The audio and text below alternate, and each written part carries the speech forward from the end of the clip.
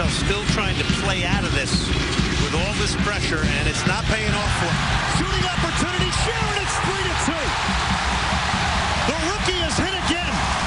Mark Sherrod out of the University of Memphis, believe it or not, is the primary goal scorer here tonight. He's scoring goals.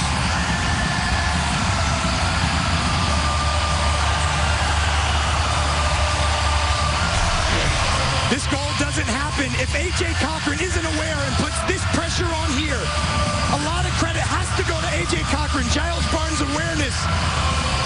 We heard Tally Hall. I heard Tally Hall say once, Mark Sherrod hits one of the heaviest balls in Major League Soccer.